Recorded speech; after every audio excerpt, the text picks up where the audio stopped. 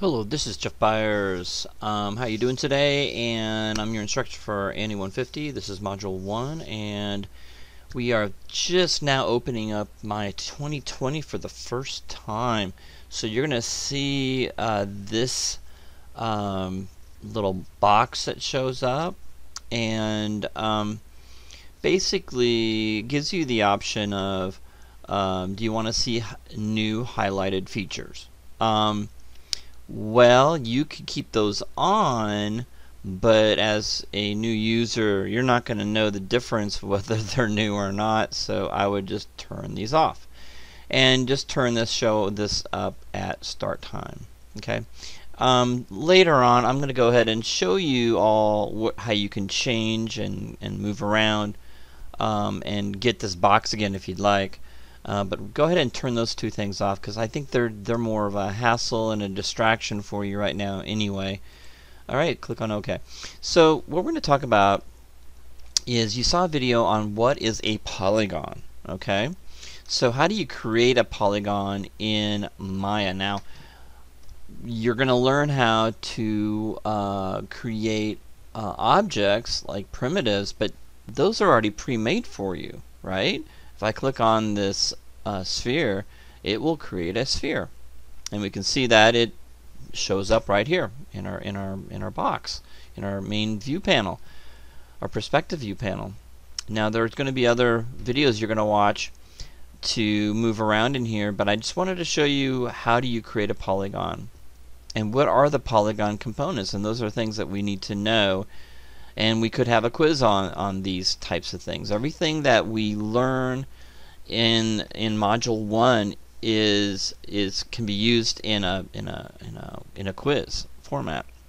So creating primitives is fairly easy. Moving things around is fairly easy, and you'll be learning all that stuff in the future videos, tutorials that I've got set up for you guys to watch. But right now, I'm going to show you how to create a polygon. You don't have to do this because you may not know how to move around, but just kind of watch.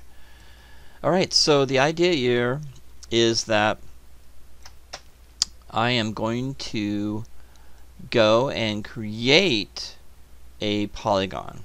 Okay, so we've got mesh, we've got edit mesh, and we've got mesh tools.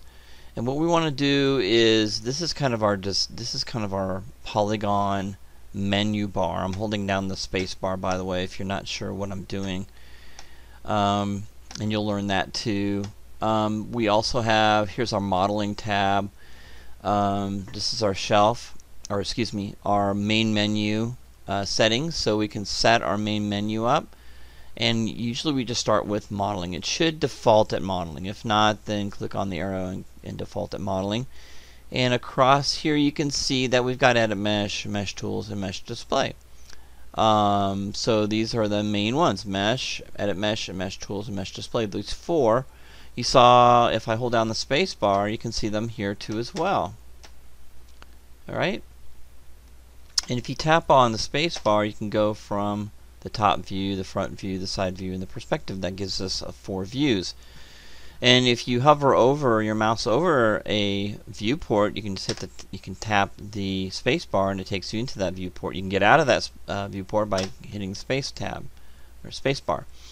So if you go in here, you can go back. You can see our panel layout, and we've got the 4-panel layout here as well. So you can click on that and click on that. So that'll get you. If you get all messed up and do something crazy and don't know what's happening, you can go back to the perspective view. Now you will have this open. If you click on this guy here, you can click on that, move that over to the side, and get rid of it if you want to. That is, fortunately, that is very important though, the outliner. So anyway, so we're going to create a polygon. How do you do that? In this video tutorial, and don't get freaked out. I'm using the space bar, holding down the space bar. I'm going to go to mesh tools, and I'm going to go to create polygon and go into the option box. Okay. Alright, so in the tool settings of this, I'm going to reset the tool. I can go ahead and just start and create a polygon. Now, creating a polygon is pretty simple. You'll start by clicking somewhere on the viewport. Okay. Alright. And I kind of followed the grid, you can see that, and I hit enter to finish it up. Alright. So the polygon, when I created it, if I rotate underneath of it, okay, it's black because the polygon wasn't created correctly. Okay. Meaning that the normals are faced the wrong way, because normally it is supposed to see, you're supposed to see gray. Okay, so I'm going to close that. Alright, and I'm going to now hold down my spacebar, go to mesh display and go to reverse. Okay, I'm going to go ahead and reverse that normal, and you can see that it reversed the normal. If I click off, if I click on, that's how you create a triangle. That is the smallest form of a polygon. And I'm going to show you how to look at this in component mode. You can right click over it and go to vertex. I'm right clicking, holding down the right mouse button, and I can select edge, vertex, and face. And this is what a polygon is created of. These are the components: face, vertex, and edge. If I go to face, if I click on it, it turns kind of a yellowish orange color. Okay. If I right click over it again and go to vertex, I can see that these are the vertexes. Okay.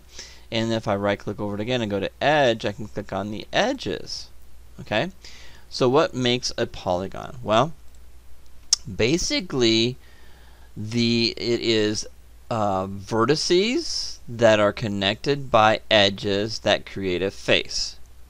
So it's vertices. Okay, you got vertices. So if I create 3 vertices and then I create an edge between this vertex, it's going to be basically a line.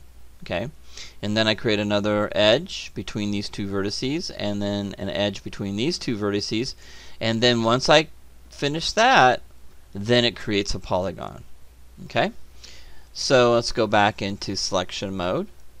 Okay, click on it, and I can delete it by hitting the delete key. Let me try that again. I'll show you how it's done again. So I'm going to tap it and go to my perspective mode, hold down the space bar, go to mesh tools, go to create polygon, and I can go into the option box, but I've already done that, so I can go back into create polygon. Alright, so let's go ahead and create a vertex. So I'm going to click on that, creates a vertex. See how that works? Create a vertex. Click on this guy. I'm just using the grid kind of as a reference. And click on this one. There's 2 vertices, and now it's created an edge. Okay? And I'm going to go back over here. This guy right here. Once it's done that, I've got 2 vertices with an edge, 2 vertices with an edge, and if I hit the enter key, it will finish up and connect these 2 together, creating a face when I hit enter. Now this polygon, that is considered polygon because we can see it now. And so if I go hold down the space bar, just tap on the space bar, and go to mesh display, I can click on reverse, and that reverses the polygon so I can see it. Okay, again, to recap, if I click on it, it will become activated, and it's green.